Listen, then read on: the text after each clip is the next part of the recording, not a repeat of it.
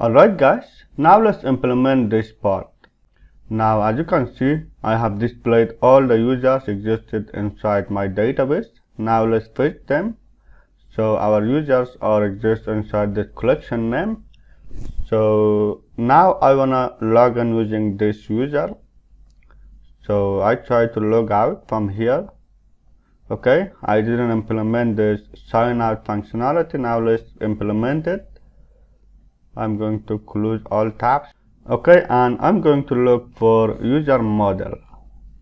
Okay, and if I scroll down, as you can see, we have this sign out button. So up here, I'm going to make a new function, sign out. So this function should be asynchronous function, and now we need to say await, and now we need to import sign out function from Firebase. So let's import it manually.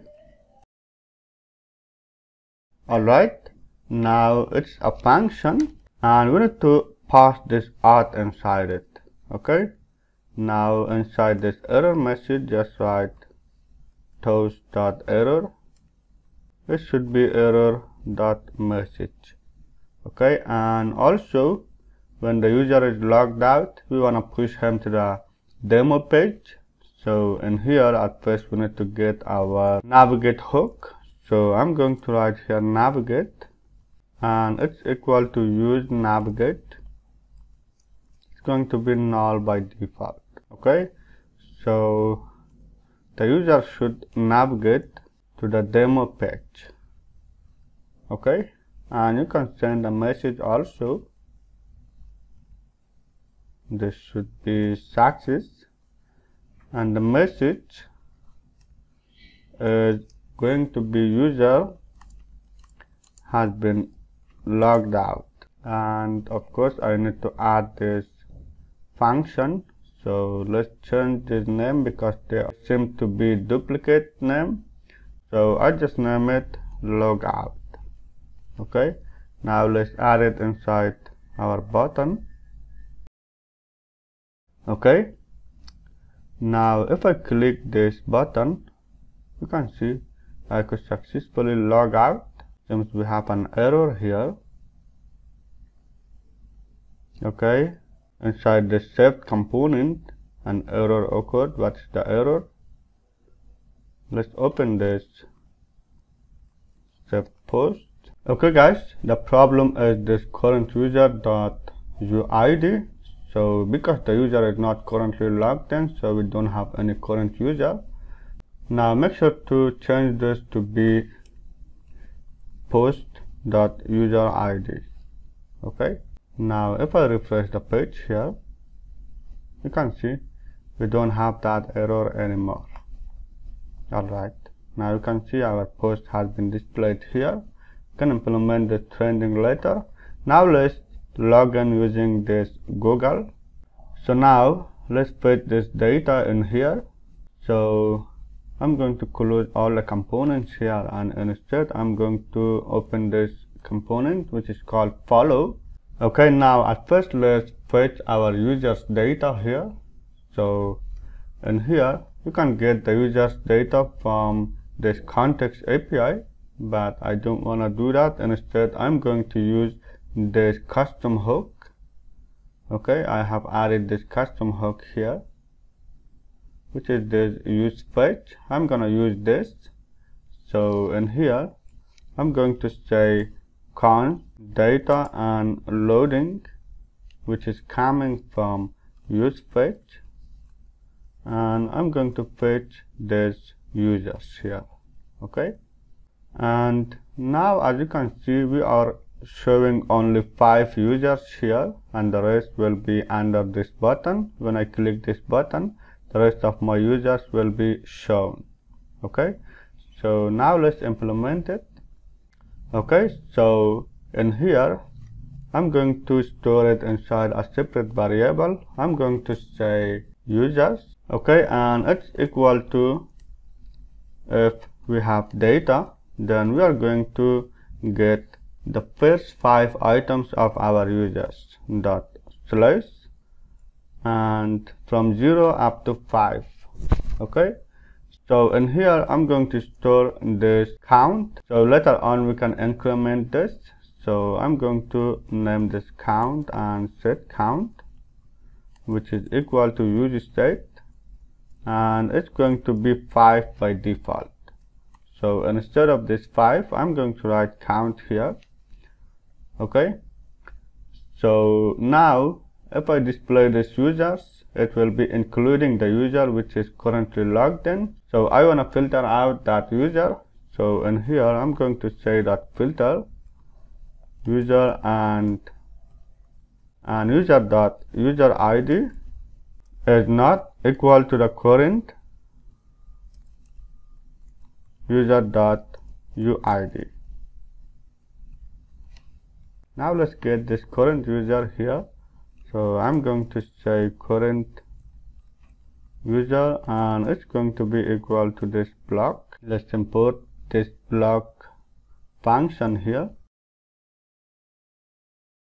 and this one. Okay, so now if I console log this users here, okay, you can see we have only one user, because inside the Firebase database we have only 2 users. So we have filtered the user which is currently logged in, and we have only one user here.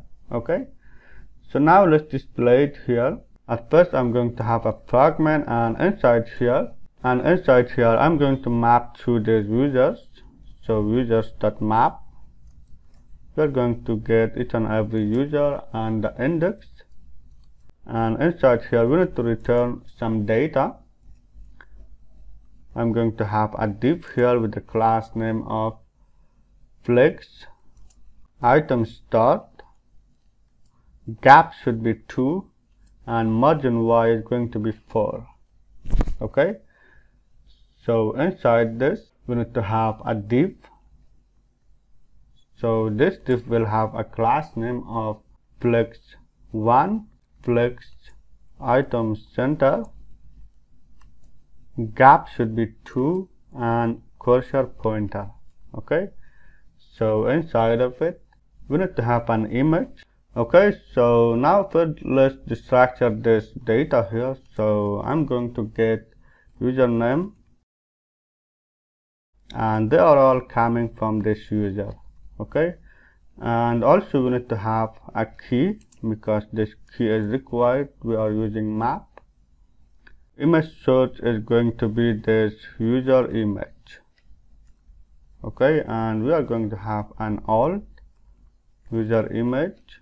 Okay, we have an error, let's check it.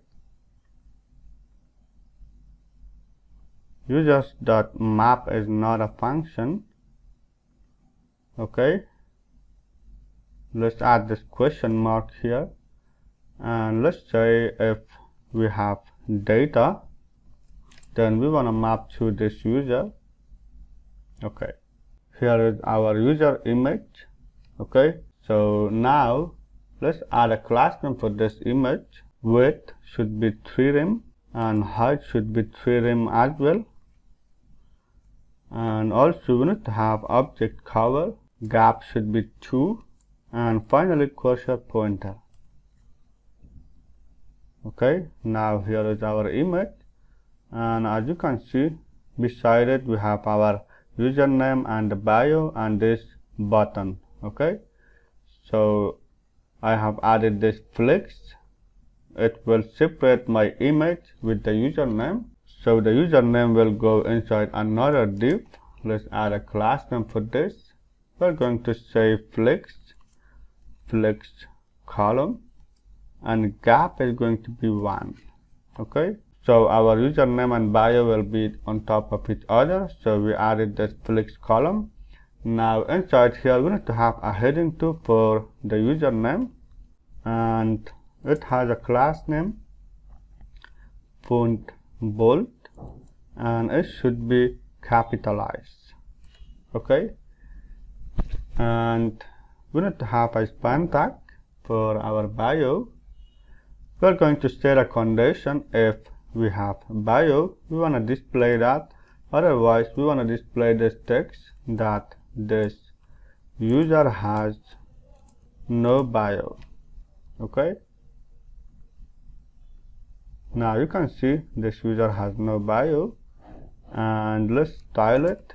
I'm going to give it a class name of leading 4. So text color should be gray and 500. Text size is small, and we need to have line clamp of 2. Okay, and finally we have this follow button. So for that button we need to have a separate component, because we need that follow functionality in other components also. So down this div we are going to add a component called follow button. I'm going to add it inside this folder, and it should be follow button.jsx. Okay, and now let's import it here. You can see here is our button, and we need to have a fragment inside this. We are going to have a button with the text of follow. Okay, so we are going to have a class name for this. So the button will have a border. Border color should be black, padding x 3, padding y should be 0.2 rem, and rounded full. You can see my button is looking good, but seems we have some CSS problem here. Okay, now let's check it. Okay, and this div must be inside this image div. Okay, and we need to make it round. So I forget to add rounded here. Rounded should be full. Okay, and that's it. Now they are looking the same. Okay, now let's implement this follow functionality. So again we need to have a sub collection similar to our saved post. So at first let me have a useState hook to check whether the user is followed or not. I'm going to call it as followed, set is followed. Okay, and it's equal to useState hook. It's going to be false by default. Alright guys, our following functionality is similar to save post. So when the user clicks this, we are going to check the database whether this user exists inside our followings or not. If he exists there, we want to unfollow him or delete it from our database. Otherwise we want to add this user inside our database. Okay, so we have this is follow it. So now we are going to make a new function here, and I'm going to call this handle follow. It should be an asynchronous function here. Okay, and inside here we are going to have a try and catch block. So our functionality will be the same as save post. So I'm going to find this save post component here. So as you can see in here we have checked whether the user is logged in or not. Now let's get this current user here, current user, and it's coming from our context API. Okay, so at first we're going to check if our current user exists or not. Okay, and then as you can see we need to have a reference. So I'm going to copy this from here and add it here. This should be follow reference, and again we need to import this database, and we are going to add this current user ID, and the sub collection name should be follow or follows, and this time instead of this post.id we are going to send user ID, and we need to get this user ID using props from our follow component. So I'm going to add it here. Okay, and we have structured this user ID from user. Alright, so we have our reference here. Okay, so now we need to check whether this user is a follower or not. So I'm going to check if the user is a follower. So if the user is a follower, as you can see, then we are going to just delete this document here. I'm going to copy and paste it here. Let's import this toast, this delete doc, okay, and this should be this follow reference, okay, and instead of this message we are going to say user is and follow it, because we are going to delete his document from our database, right? So now if he is not a follower, then we are going to add him. As you can see, we have this satck here. I'm going to copy this from here and add it here, okay, and need to change this ref, and we need to import this doc here. And also, instead of this post, we are going to send our user ID. Okay, now we need to change this to uppercase, and of course we need to change this message here is follow it. Okay, now let's add this message here. This should be error, and of course this should be error dot message.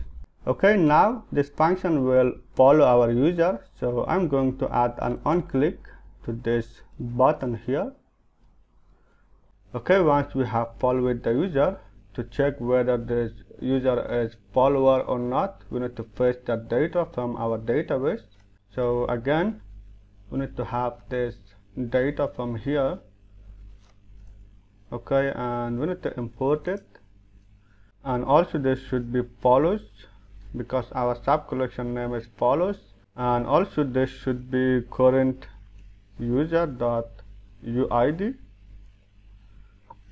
and also we need to change this registered hook in here, and this should be find index, and also we are going to print this current user dot uid instead of this post id, okay, and in here also, all right, and we set it to not be equal to -1. So using find index, if the operation is true, this should not be equal to -1, but if the operation is not true, it should be equal to -1. So in here the operation should be true, and I have added this not equal to -1, okay. So inside this button I'm going to set a condition. If it's follow it, then I want to print this follow it text here saying that the user is a follower. Otherwise we want to print this follow text equal to this -1. Now as you can see,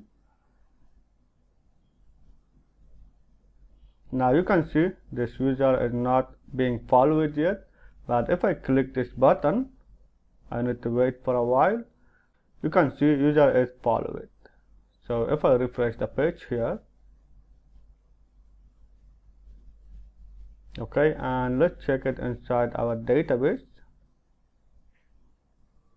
Now you can see we have a new follows, so we have follows a new user here, and here is his user ID, okay.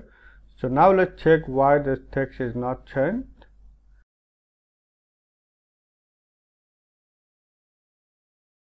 Okay, and now you can see if I click this button, user is unfollowed, and if I click it back, you can see the user is followed. Okay, now we are done with this part. I can follow and unfollow him, but now we have a problem here.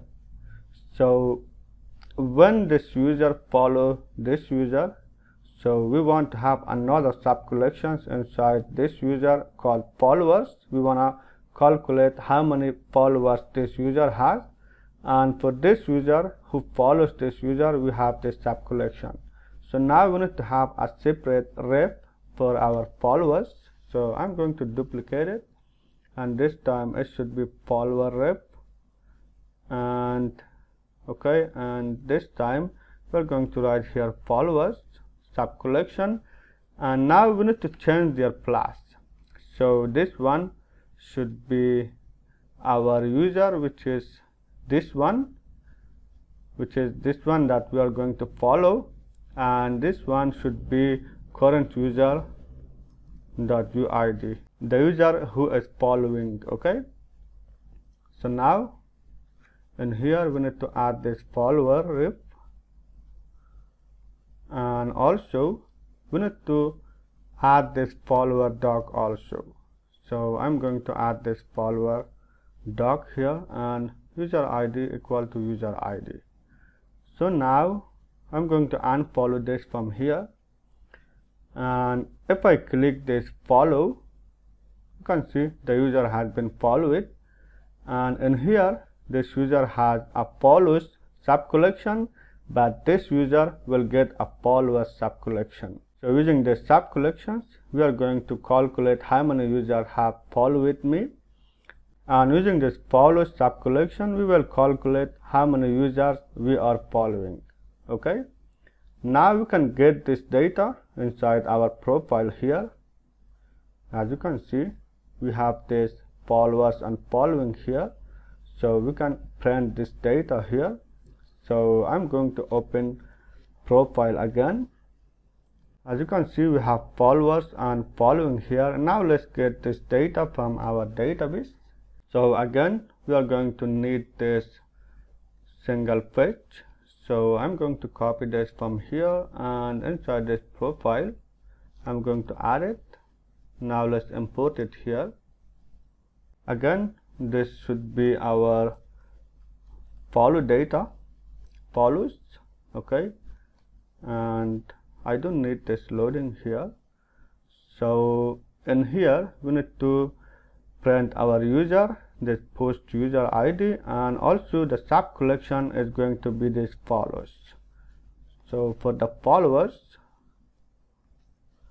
this should be user post user id, and this should be followers. Okay, now if I console log them here, followers and follows, let's inspect this browser here. Since we get an error, don't worry, we are going to fix this error. Okay, this post is not defined. Let's check why the post is not defined. Okay, because this post is not here, so instead we need to print our user id here, this one, and also we need to print our user id here. Okay, so now, so the first array is empty because we don't have any followers, nobody have followed me, but the second one has this user id inside. So now we are going to print the length of this follows and followers in here. So instead of this number, I'm going to print the followers.length, and instead of this followings, we are going to print the follow dot length. Okay, now you can see I have followed one person, but if I open this person here, okay, I didn't add a link. I'm going to open this follow here, and we need to set an on click. So in here I'm going to write here navigate, which is equal to use navigate.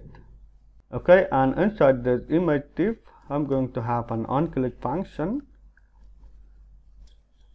and it will navigate me to my profile. So the profile URL was this profile, and we need to print the user id here. So user id. Okay, and of course this should be / user id.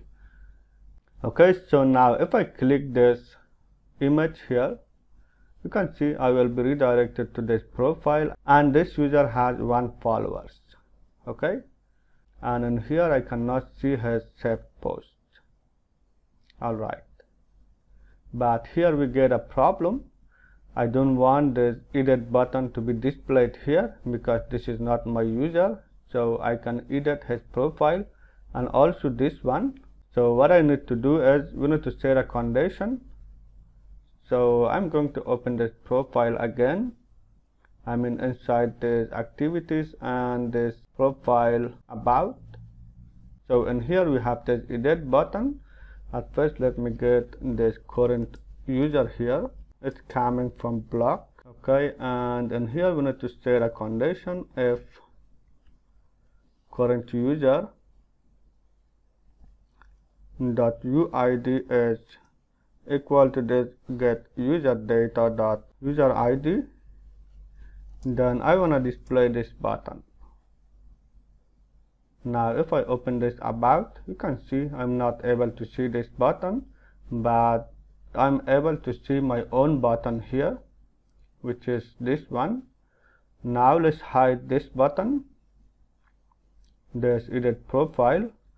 So again, inside this profile down here, which is this one, so in here I'm going to set a condition similar to the previous one. So if current user dot uid is equal to this get user data dot user id, then I want to display this button. Now let's get our current user id here.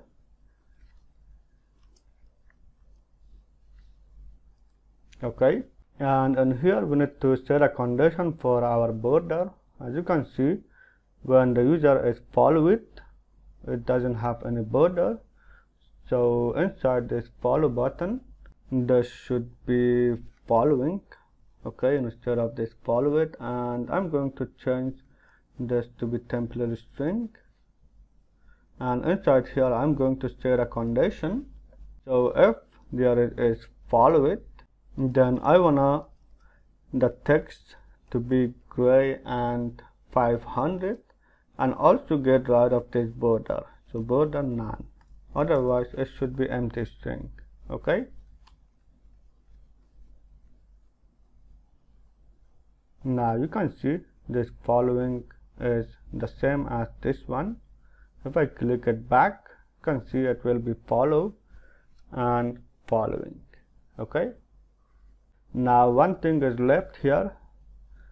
So as you can see, we have a button here. So if we have more than 4 users, I don't want to print all of them here. Instead, I need to have this load for more users button. So inside this follow down here, we need to set a condition. So as you can see, we have this data. If data dot length is greater than 5, then I want to print this button. So the button should be with the text of load for more users. This should be small letter, and if I change it the opposite, so you can see here is my button, and I'm going to give it a class name here. So the class name will be margin bottom 3.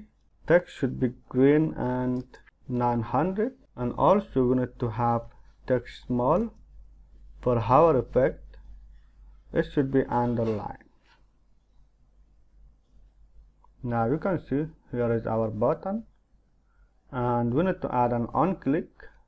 So on click, and we need to set this count here, and we need to get this previews inside it. So at first we need to check. So if this users, in here I'm going to say if users.length is smaller than data.length, then I want to increment the previews by 3. Okay, so for now we don't have more than 5 users displayed in the browser, but if we have more than that, like this one, and if I click this button, it should generate 3 more users for me. Okay, so this is how we can do that. And I need to bring it back to greater than 5, and you can see we don't have that button anymore because we don't have more than 5 users. Alright, now let's push this code to our GitHub. I'm going to say okay,